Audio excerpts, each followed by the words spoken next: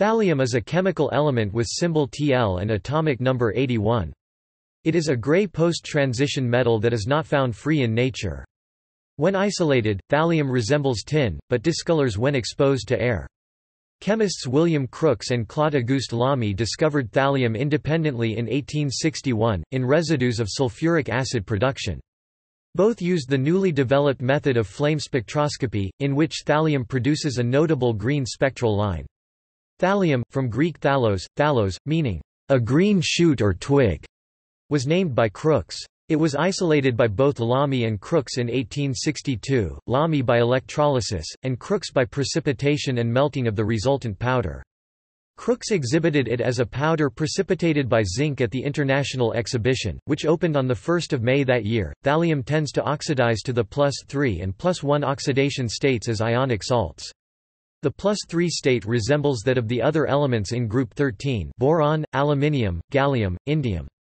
However, the +1 state, which is far more prominent in thallium than the elements above it, recalls the chemistry of alkali metals, and thallium ions are found geologically mostly in potassium-based ores, and when ingested are handled in many ways like potassium ions K+ by ion pumps in living cells. Commercially, thallium is produced not from potassium ores, but as a byproduct from refining of heavy metal sulfide ores. Approximately 60 to 70% of thallium production is used in the electronics industry, and the remainder is used in the pharmaceutical industry and in glass manufacturing. It is also used in infrared detectors. The radioisotope thallium-201 as the soluble chloride TlCl is used in small, non-toxic amounts as an agent in a nuclear medicine scan, during one type of nuclear cardiac stress test. Soluble thallium salts, many of which are nearly tasteless, are toxic, and they were historically used in rat poisons and insecticides. Use of these compounds has been restricted or banned in many countries, because of their non-selective toxicity. Thallium poisoning usually results in hair loss, although this characteristic symptom does not always surface. Because of its historic popularity as a murder weapon, thallium has gained notoriety as the poisoner's poison and inheritance powder, alongside arsenic.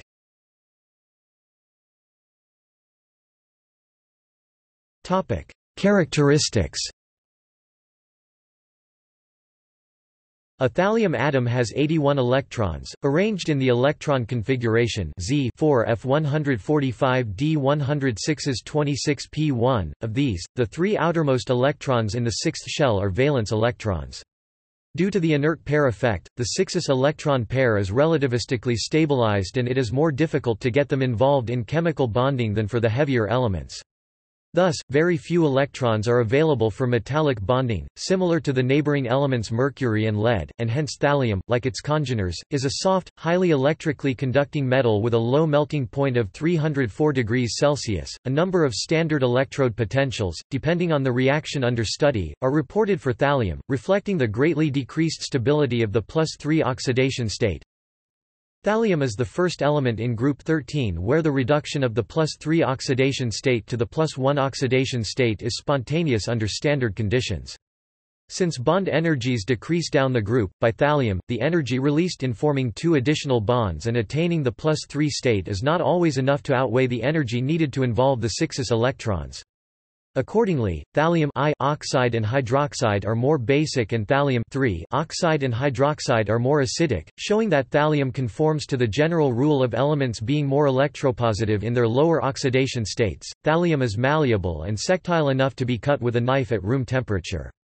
It has a metallic luster that, when exposed to air, quickly tarnishes to a bluish-gray tinge, resembling lead. It may be preserved by immersion in oil. A heavy layer of oxide builds up on thallium if left in air. In the presence of water, thallium hydroxide is formed. Sulfuric and nitric acid dissolve thallium rapidly to make the sulfate and nitrate salts, while hydrochloric acid forms an insoluble thallium I chloride layer.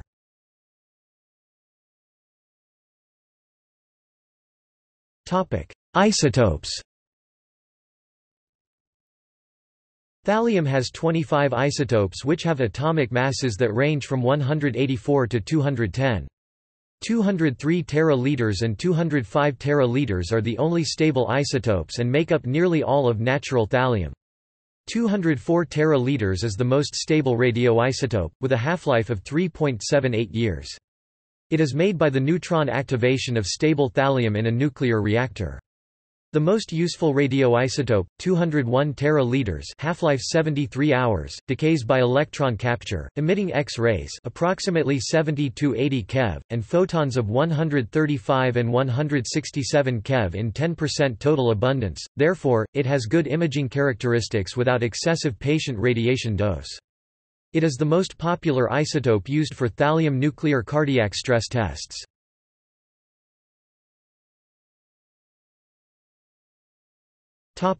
Compounds.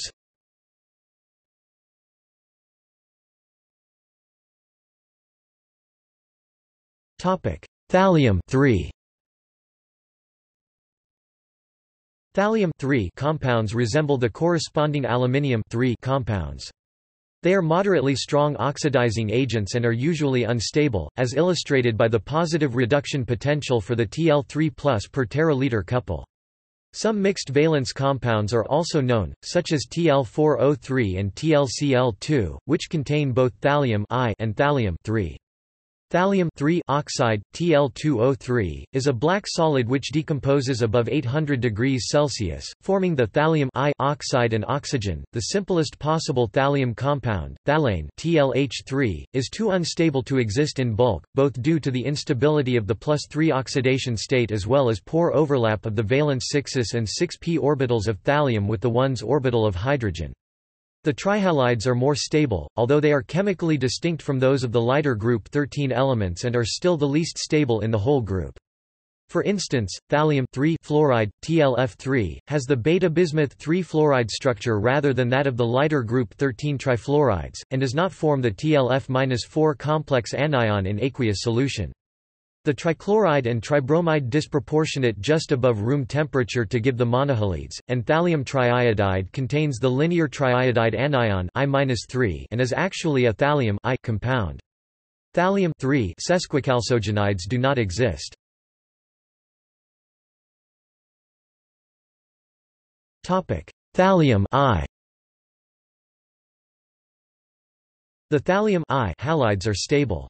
In keeping with the large size of the Tl+ cation, the chloride and bromide have the cesium chloride structure, while the fluoride and iodide have distorted sodium chloride structures.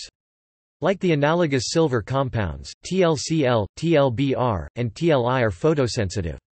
The stability of thallium I compounds demonstrates its differences from the rest of the group. A stable oxide, hydroxide, and carbonate are known, as are many chalcogenides. The double salt Tl4O2CO3 has been shown to have hydroxyl-centered triangles of thallium, Tl3O2+, as a recurring motif throughout its solid structure.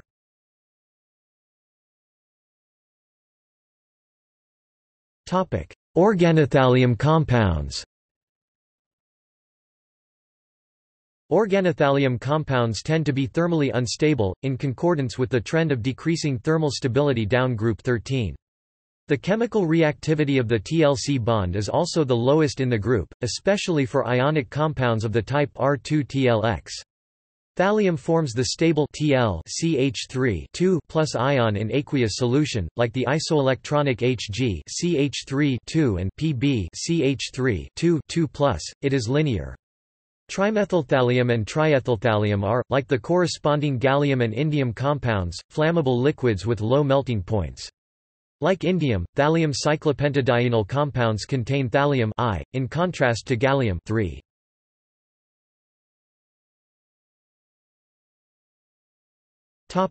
History. Thallium, Greek thallos, meaning a green shoot or twig, was discovered by flame spectroscopy in March 1861.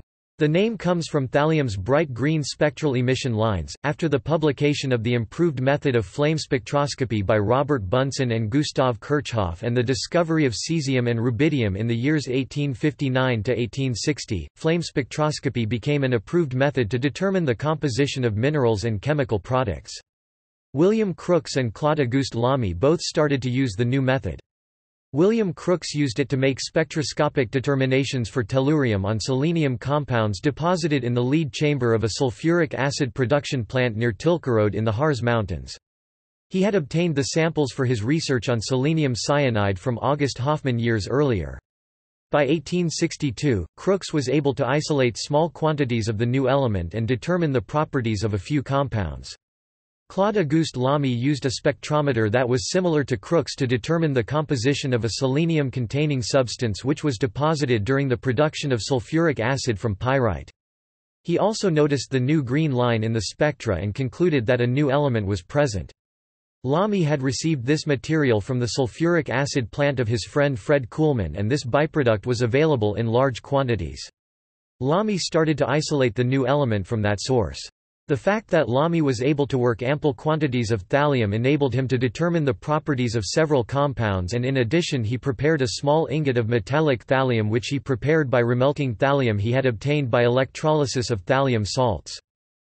As both scientists discovered thallium independently and a large part of the work, especially the isolation of the metallic thallium, was done by Lamy, Crookes tried to secure his own priority on the work.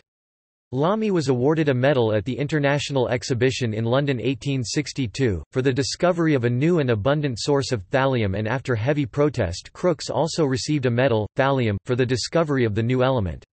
The controversy between both scientists continued through 1862 and 1863. Most of the discussion ended after Crookes was elected Fellow of the Royal Society in June 1863. The dominant use of thallium was the use as poison for rodents. After several accidents, the use as poison was banned in the United States by Presidential Executive Order 11643 in February 1972. In subsequent years, several other countries also banned its use.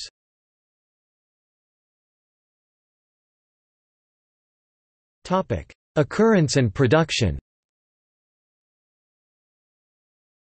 Although thallium is a modestly abundant element in the Earth's crust, with a concentration estimated to be about 0.7 mg per kilogram, mostly in association with potassium-based minerals in clays, soils, and granites, thallium is not generally economically recoverable from these sources. The major source of thallium for practical purposes is the trace amount that is found in copper, lead, zinc, and other heavy metal sulfide ores. Thallium is found in the minerals crooksite TlCu7Se4, hutchinsonite TlP Ba5S9, and laurandite Talas2. Thallium also occurs as a trace element in iron pyrite, and thallium is extracted as a byproduct of roasting this mineral for the production of sulfuric acid. Thallium can also be obtained from the smelting of lead and zinc ores. Manganese nodules found on the ocean floor contain some thallium, but the collection of these nodules has been prohibitively expensive. There is also the potential for damaging the oceanic environment. In addition, several other thallium minerals, containing 16% to 60% thallium, occur in nature as complexes of sulfides or selenides that primarily contain antimony, arsenic, copper, lead, and/or silver. These minerals are rare, and they have had no commercial importance as sources of thallium. The Alchar deposit in southern Macedonia was the only area where thallium was actively mined. This deposit still contains an estimated 500 tons of thallium, and it is a source for several rare thallium minerals, for example laurandite. The United States Geological Survey (USGS) estimates that the annual worldwide production of thallium is about 10 metric tons as a byproduct from the smelting of copper, zinc, and lead ores. Thallium is either extracted from the dusts from the smelter flues or from residues such as slag that are collected at the end of the smelting process. The raw materials used for thallium production contain large amounts of other materials, and therefore a purification is the first step. The thallium is leached either by the use of a base or sulfuric acid from the material. The thallium is precipitated several times from the solution to remove impurities. At the end it is converted to thallium sulfate, and the thallium is extracted by electrolysis on platinum or stainless steel plates. The production of thallium decreased by about 33% in the period from 1995 to 2009, from about 15 metric tons to about 10 tons. Since there are several small deposits or ores with relatively high thallium content, it would be possible to increase the production if a new application, such as a hypothetical thallium-containing high-temperature superconductor, becomes practical for widespread use outside of the laboratory.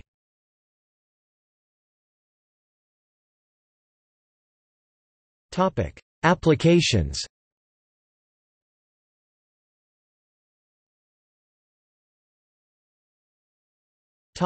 Historic uses. The odorless and tasteless thallium sulfate was once widely used as rat poison and ant killer. Since 1972 this use has been prohibited in the United States due to safety concerns. Many other countries followed this example in subsequent years. Thallium salts were used in the treatment of ringworm, other skin infections and to reduce the night sweating of tuberculosis patients. This use has been limited due to their narrow therapeutic index, and the development of improved medicines for these conditions.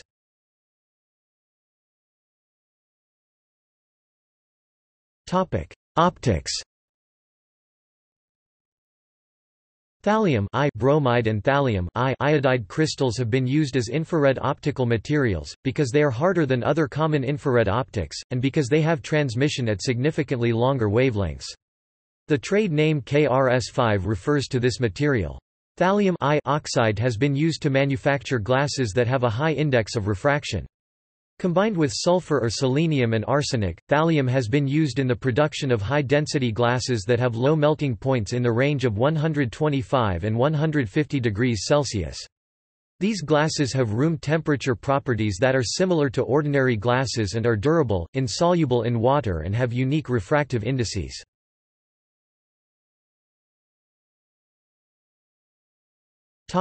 Electronics. Thallium I sulfide's electrical conductivity changes with exposure to infrared light, therefore making this compound useful in photoresistors. Thallium selenide has been used in a bolometer for infrared detection. Doping selenium semiconductors with thallium improves their performance, thus it is used in trace amounts in selenium rectifiers. Another application of thallium doping is the sodium iodide crystals in gamma radiation detection devices. In these, the sodium iodide crystals are doped with a small amount of thallium to improve their efficiency as scintillation generators. Some of the electrodes in dissolved oxygen analyzers contain thallium.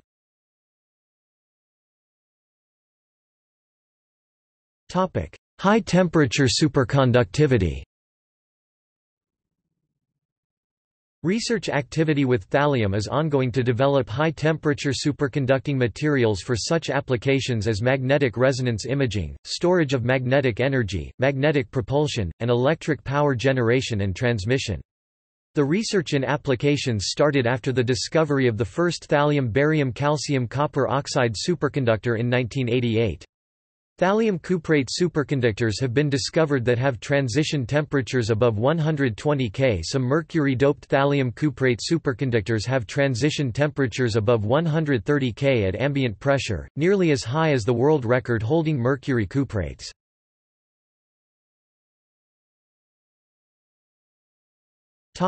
Medical.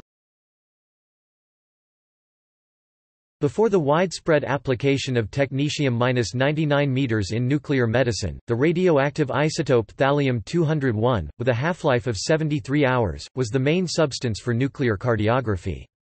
The nuclide is still used for stress tests for risk stratification in patients with coronary artery disease (CAD). This isotope of thallium can be generated using a transportable generator, which is similar to the technetium-99 generator.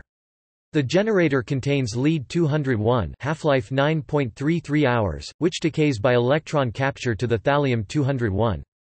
The lead-201 can be produced in a cyclotron by the bombardment of thallium with protons or deuterons by the P(3N) and D(4N) reactions. Thallium stress test. A thallium stress test is a form of scintigraphy, where the amount of thallium in tissues correlates with tissue blood supply.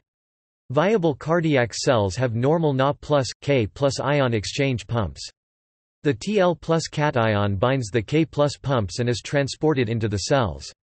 Exercise or dipyridamole induces widening vasodilation of arteries in the body. This produces coronary steal by areas where arteries are maximally dilated.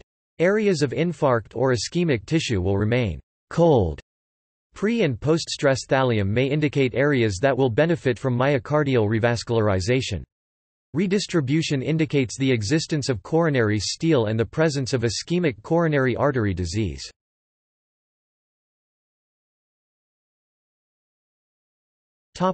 Other uses. A mercury-thallium alloy, which forms a eutectic at 8.5% thallium, is reported to freeze at -60 degrees Celsius, some 20 degrees Celsius below the freezing point of mercury. This alloy is used in thermometers and low-temperature switches. In organic synthesis, thallium salts, as thallium trinitrate or triacetate, are useful reagents for performing different transformations in aromatics, ketones and olefins, among others. Thallium is a constituent of the alloy in the anode plates of magnesium seawater batteries. Soluble thallium salts are added to gold plating baths to increase the speed of plating and to reduce grain size within the gold layer. A saturated solution of equal parts of thallium I formate Tl CHO2 and thallium I malonate Tl C3H3O4 in water is known as Clerici solution. It is a mobile, odorless liquid which changes from yellowish to colorless upon reducing the concentration of the thallium salts. With a density of 4.25 grams per cc at 20 degrees Celsius, Clerici solution is one of the heaviest aqueous solutions known. It was used in the 20th century for measuring the density of minerals by the flotation method, but its use has discontinued due to the high toxicity and corrosiveness of the solution. Thallium iodide is frequently used as an additive in metal halide lamps, often together with one or two halides of other metals. It allows optimization of the lamp temperature and color rendering, and shifts the spectral output to the green region, which is useful for underwater lighting.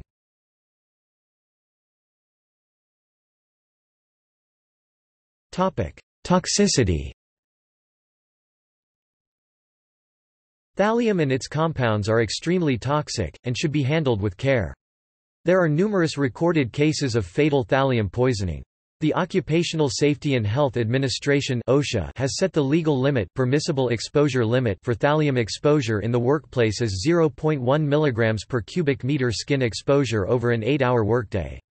The National Institute for Occupational Safety and Health (NIOSH) also set a recommended exposure limit (REL) of 0.1 mg per cubic meter skin exposure over an 8-hour workday. At levels of 15 mg per cubic meter, thallium is immediately dangerous to life and health, contact with skin is dangerous, and adequate ventilation should be provided when melting this metal. Thallium I compounds have a high aqueous solubility and are readily absorbed through the skin. Exposure by inhalation should not exceed 0.1 mg per cubic meter in an 8-hour time-weighted average 40-hour work week. Thallium will readily absorb through the skin, and care should be taken to avoid this route of exposure, as cutaneous absorption can exceed the absorbed dose received by inhalation at the permissible exposure limit (PEL). Thallium is a suspected human carcinogen. For a long time thallium compounds were readily available as rat poison. This fact and that it is water-soluble and nearly tasteless led to frequent intoxication caused by accident or criminal intent. One of the main methods of removing thallium, both radioactive and normal, from humans is to use Prussian blue, a material which absorbs thallium. Up to 20 grams per day of Prussian blue is fed by mouth to the person, and it passes through their digestive system and comes out in the stool. Hemodialysis and hemoperfusion are also used to remove thallium from the blood serum. At later stage of the treatment, additional potassium is used to mobilize thallium from the tissue. According to the United States Environmental Protection Agency (EPA), man-made sources of thallium pollution include gaseous emission of cement factories, coal-burning power plants, and metal sewers. The main source of elevated thallium concentrations in water is the leaching of thallium from ore processing operations.